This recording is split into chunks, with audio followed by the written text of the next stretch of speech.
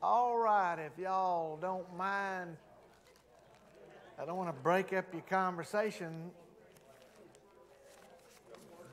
I mean, sometimes y'all act like you hadn't seen each other in years. It's like, come on. All right, look at 2 Timothy. Just look at it. No, turn there. Turn there. Just look at it. And Aaron asked me tonight what chapter, and I said the whole thing. I said no chapter.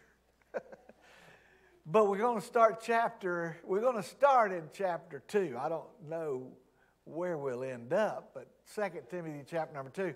Now, while you're turning there, one thing about when you read the Bible and you come across names, it makes it very difficult to realize that there may be 8 or 10 or maybe 15 people that have been named by that name all through the Bible.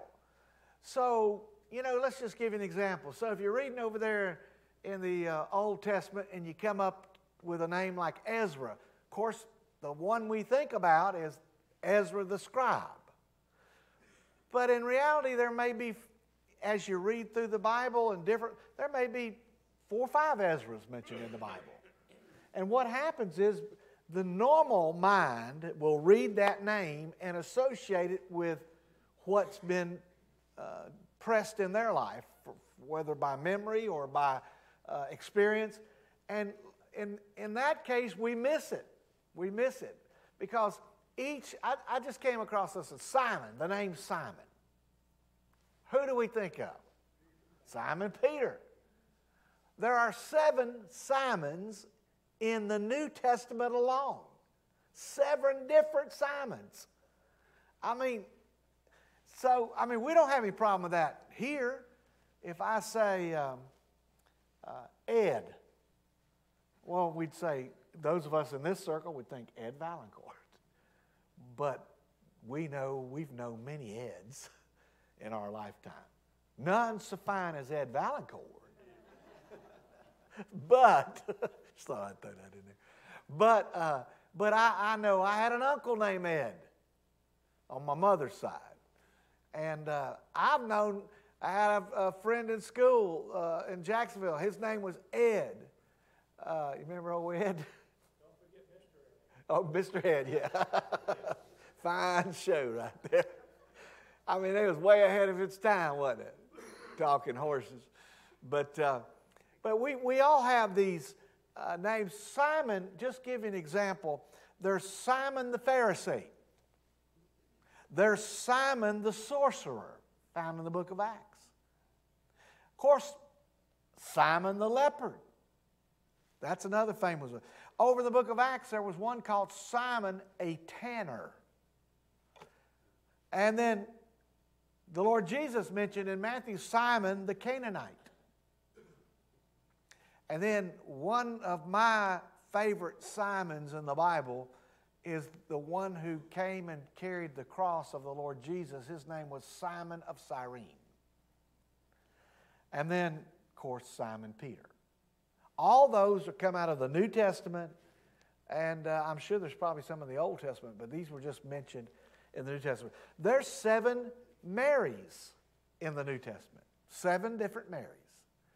And so I say all that because when we read a passage in the Bible, it is so easy to connect different people that won't fit in that scenario, in that passage, but we connect them anyway.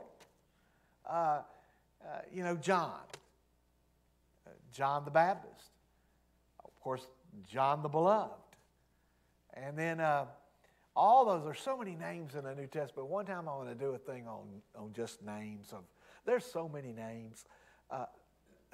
Much of our English, all of us are named pretty much from Bible names, English translations of Arabic names and Hebrew names.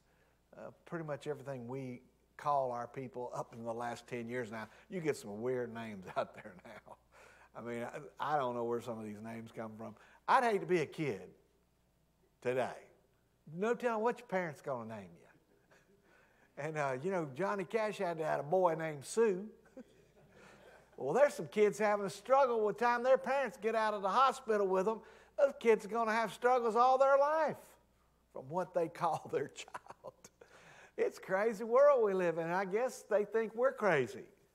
But we, in turn, think the world's crazy. But I want to give you some things found in 2 Timothy that reflect what Christians or believers are called. We're called by more names than just Christian. We've got, in fact, in this one chapter, there's 7 names that a believer is called. And so we want to look at that tonight and see if we can find anything unusual.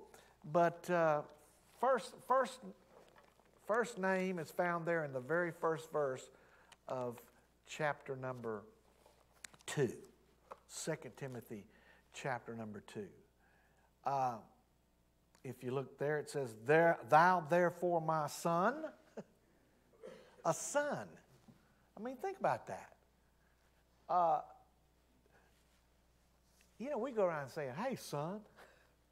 We say that, men will say that in a sort of a slang way. We don't really think everybody's our son. But it's kind of it's almost like if you're wanting to put somebody down, you go, "Hey, son." I'm old enough or I'm mature enough to be your daddy. And it's somewhat of a put down. But not with the people of God. It's not a put down at all with the people of God. In fact, Galatians chapter 4 says this, "And because ye are sons, God sent forth the Spirit of His Son into your hearts, crying, Abba, Father." I mean, one of the benefits of being called a son of God is the fact that we enjoy all of Him, including the fullness of the Holy Spirit, which, as has been spoken to me tonight, you can be driving down the road and be caught up in the Lord and the things that God's ministering to your heart. That is a badge of honor for a child of God because it's the Holy Spirit of God working in your heart. And a lot of times calling you to mind things about the Lord and what He's taught you. And it's just a blessing of God going on in the midst of a traffic jam. Thank God we need more of that blessing in these traffic jams. I saw over in Tallahassee yesterday, one of the state leaders of a big department had a shootout, got shot there in Tallahassee at a Tom Thumb, and it was road rage. So apparently these two guys, this state director, got mad. They didn't charge the guy that shot him because it was self-defense. They followed each other and pulled into town. If somebody gets on my bumper like that and I can tell that they're not going to get off, I look for the closest sheriff's office. And just drive up there. They tend to get away when you do that. There's one out here on Hood Drive. I know that by experience. For no reason they'll get mad at you if you don't take off at a red light just real fast. They'll get you. And then if you happen to mess up and change lanes and you don't see them, they'll shoot you over that. It makes the Wild West look tame, doesn't it, out here right now? But one of the things that we can enjoy is being called a son, which has all kind of ramifications. Here's what Romans said: "For all who are led by the Spirit of God, these are the sons of God." We're born again, not of the flesh, nor of the will of man, but by the blood of the Lord Jesus Christ. Born new. We're one of His children. Now you say, well, aren't we all children of God? According to the Lord Jesus, as He walked on this earth, He said to a group of folk, ye are of your father the devil. In reality, you're either born again or you're being run and governed and parented by the devil. That's it. So, first thing he mentions, first name to a Christian called son. He said, thou therefore, my son, be strong in the grace that is in Christ Jesus. And then look at verse number 3. We're called soldiers. Thou therefore endure hardness as a good soldier of Christ Jesus. I mean, this is not the only place that we find that. Remember what the Apostle Paul said? I fought a good fight. I mean, hey, put on the whole armor of God. So it's not an unusual thing to be called a soldier as a child of God. But you know, when you think about a soldier, there's a lot of things that the connotation, it leads to kind of identify the type of lifestyle. A soldier is somebody who has voluntarily signed up, for the most part. I know there's been a draft, but hadn't been a draft in 30, 40 years. But it's somebody who says, I'll go. Now, a child of God, by his own will, makes a decision to follow the Lord Jesus. And the Lord didn't force me to. He didn't coerce me to. He called me, and I said, and you said, I'll trust you. So, when you're called a soldier, you know that nobody forced you into the Lord's army. You voluntarily went. And then you think about the other things. You're willing to go. A soldier doesn't know where he's going to go when you sign up. Now, my dad was in the service. He fought in World War II and Korea.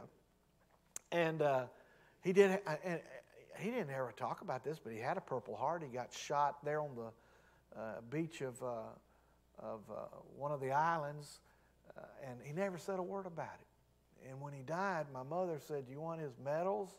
And he never said it. He never showed his medals. He was one of the first 100 infantry. He got a medal for this. First 100 to hit the beaches of the Philippine Islands to liberate them. First 100 soldiers. Never said a word. I did know. I noticed when we go out fishing and wading, catching bull minnows and stuff, he had a big hole there in his leg. He never explained it. He never said, I got shot. But that's where he was wounded. Big old hole about that big in his leg. He did, the only thing he had a Japanese flag that had a hole in it. He kept it. And I remember even as a little kid, don't touch that flag. You weren't supposed to touch it. So,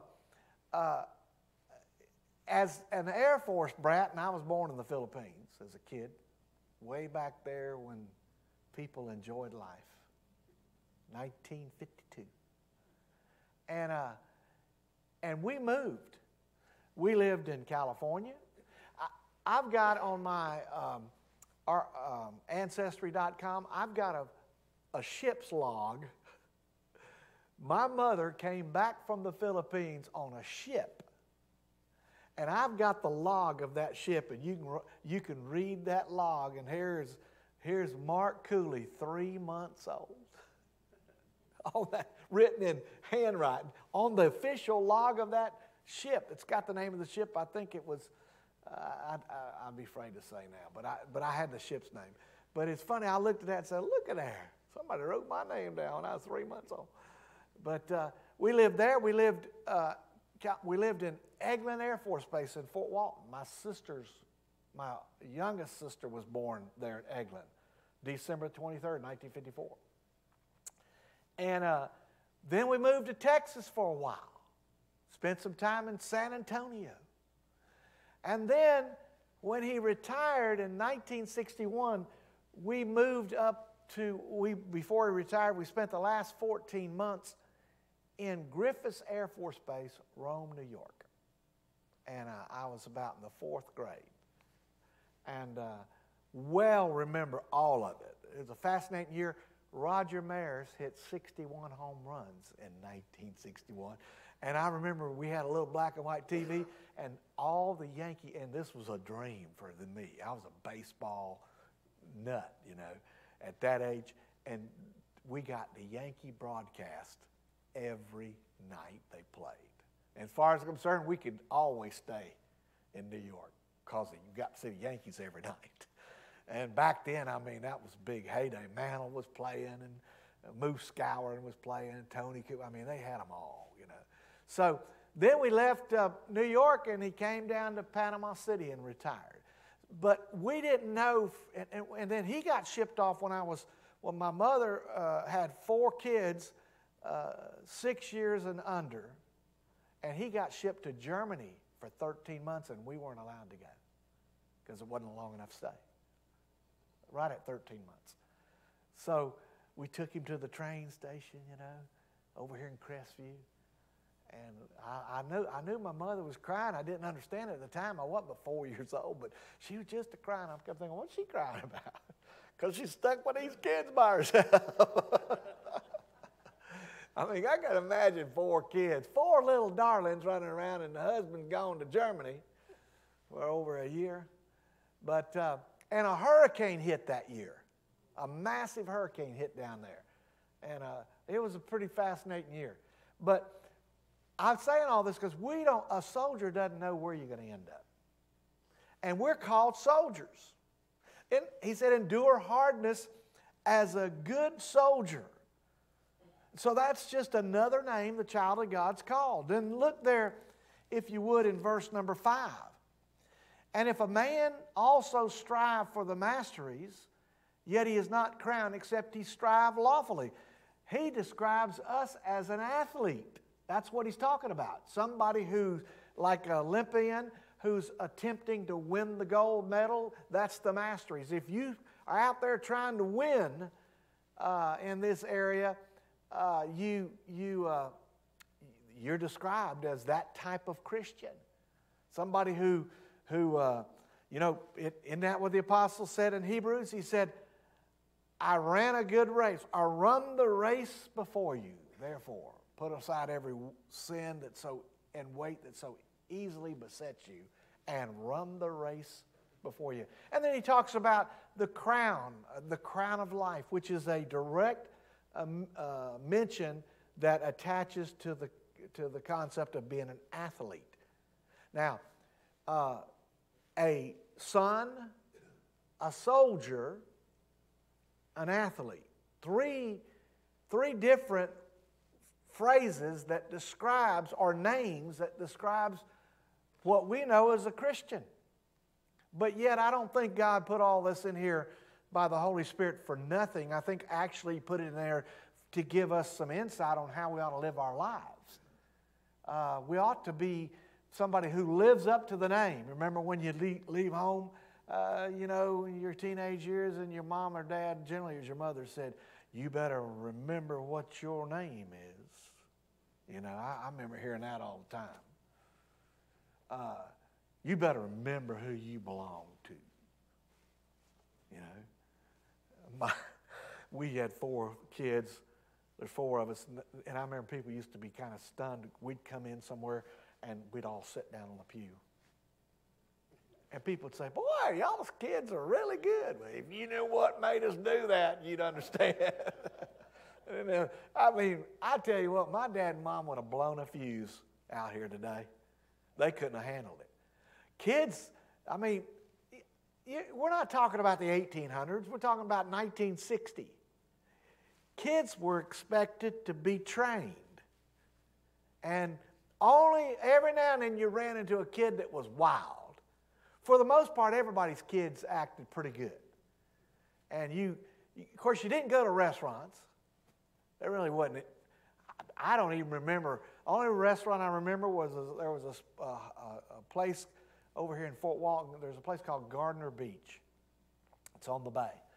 And on the way to Gardner's Beach, there was a shack on the corner of Racetrack Road and Eglin Parkway. And it said 8 hot dogs or 6 hamburgers for $1. You take your pick. Of course, if you got 4 kids and you're trying to feed them on the way to the beach or half you leave, that's where you went. You get 8 hot dogs. And then McDonald's opened up, and they had 400,000 sold, 450,000 was on their sign, and it wasn't a digital sign. It was, they'd have to change it, And my dad said, "Boys," one day me and my brother, he said, "when that thing says 1,000,000," of course there wasn't a room for 1,000,000. "When that thing says 1,000,000, I'm gonna buy you a hamburger, French fries, and chocolate shake." In his mind, it wasn't ever going to happen, because it only had room for 9 figures, and it was, 8 figures or something, 6 figures and all, 600,000, 700. Well, one day we rode by there, and they'd changed the whole sign. It put 1,100,000 sold. So he had to get us. You know how much it costs for a hamburger, chocolate shake, and order fries? 50 cents, 54 cents with tax. Boy, things have changed. You go up there right now, $8 for nothing. And you're not even sure that hamburger's, more than likely it's not cold. It's not hot, it's cold. The fries, you pick them up and they just bend over. You squeeze that bag and grease will run out of them. So things have not gotten better. They've gotten worse. So anyway, that was the only thing, McDonald's. And if there were restaurants, and I'm sure there was one in Fort Walton called Staff's. It's been there all my life. But nobody I knew went to it. People didn't go out to eat, ever. I don't think we're better. I mean, I'm at the point now where I'm reverting back. Hey, there's so many sorry meals out there in these restaurants that it's getting absolutely hard to find a good, warm, right-cooked meal. So I've turned into one of these old guys where let's just eat at home. And Esther says, if you're cooking, we'll do it. It's becoming a hobby of mine. I kind of enjoy it. But it really, most time, I'd say 95% of the time, whatever you get at home is better than anywhere else you get. Now, the only time you may find out a difference, you got to pay big bucks to get a decent meal. That's pretty sorry, isn't it? But anyway, that won't change our lives. We'll still go out and get burnt. And I run into some of y'all from time to time out there, and we all look at each other. What was yours meal like? Sorry. But all that is, how did that happen? Paul wrote on athletes, "For we wrestle not against flesh and blood." I mean, that just shows you, there's much in the Bible concerning Christians being described as athletic people. Certainly it is somebody who exercises their way and trains, reads their Bible, prays, studies the Word of God, gets prepared, because people are going to ask you questions. If you talk to anybody out there about the Lord, you're going to have questions. They're going to have questions, of you. You're going to get them. And if you're a trained athlete, you'll have enough information to give an answer. Doesn't have to be some theologically lengthy answer, but we ought to know enough about the Bible that we can give a good answer. A good answer.